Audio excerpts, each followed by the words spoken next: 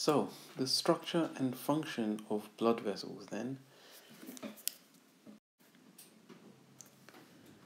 So, the blood vessels are adapted to perform specific functions. We've already seen that the two jobs of the blood vessels in general are to maintain pressure on the transport medium so that the blood can be transported a greater distance, and then when the blood reaches, or when the transport medium reaches the cells and tissues that need to be supplied with the oxygen, and from where the carbon dioxide needs to be removed, it needs to allow the diffusion. Okay, so the blood, in order to do all these things, the blood vessels cannot have a uniform structure all the way through. Okay, so there's three main types of blood vessels. The first being arteries,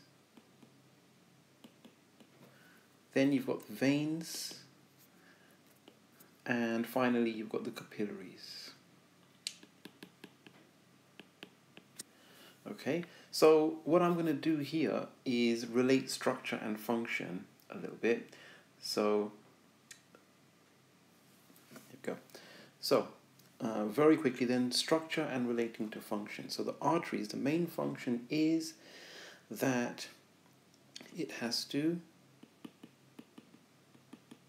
maintain pressure on the transport medium. It has to maintain pressure on the transport medium. The veins, remember, they have to maintain the flow. They have to keep the transport medium moving, because by the time the fluid has got to the veins, it's under low pressure. So the veins have to maintain flow of the transport medium, and the main function of the capillaries is to allow diffusion. In and out of the capillary. So let's see then how respectively how they all do this. Okay, so we've draw a line clear under the function. So we've said what they have to achieve. Now let's see how they do that. Right. So arteries. First of all, they have. Okay. So the narrow lumen maintains pressure on the transport medium. This is important. So the narrow lumen maintains the pressure on the transport medium. Next, it's got a folded endothelium. So that's the innermost layer. So that's that one right there, endothelium.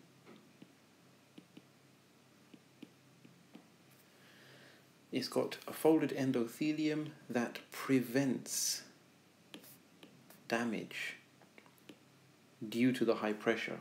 Okay, so because the endothelium can expand, it prevents the damage to that endothelium caused by high pressure. Finally, it's got a thick elastic layer. It's got a thick elastic layer with collagen, and what that does is it can expand and, importantly, recoil. It can expand, when the pressure is very high, and after expanding it can recoil, which keeps the blood under the high pressure. If it simply expanded and just stayed there, it wouldn't be maintaining the pressure. It expands and then recoils, again maintaining high pressure. Okay, so those are the key things about the arteries. Now let's look at the veins. So the structure of the veins is it's got a large lumen. It's got a large lumen because it doesn't need to maintain high pressure.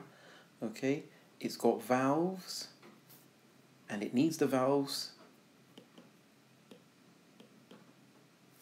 to ensure, it needs the valves to ensure blood flow in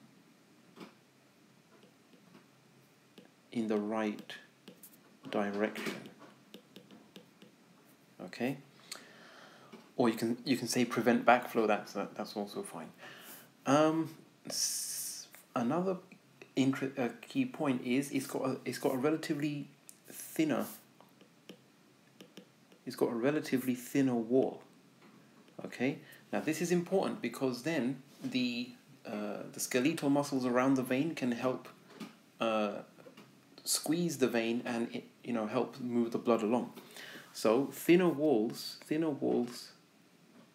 allow skeletal muscles to push blood. Okay, so the arteries are quite thick, and you can't squash them. But if you had like skeletal muscles around this vein, for example, as the muscles contract as you move around, right? Because the vein is kind of deformable because it doesn't have very thick walls, so the contraction and relaxation of the muscles around the vein allow help blood to move along the vein, because at this point it's at very low pressure. Capillaries, and this is all going to be about diffusion. All right, so the main function of the capillaries is diffusion. And so how does it do that? So the capillary wall, 1 cell thick, i.e. short diffusion distance. Right, next, it's also got, its lumen is very narrow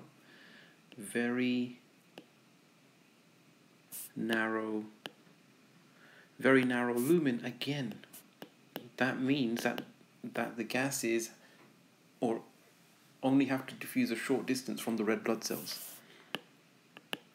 Short diffusion distance. Okay, and another key point about the capillaries is that there's a large surface area of them. There's a large surface area because they're so small, and they collectively form a large surface area. Okay, because of the network of capillaries that kind of innervate all tissues.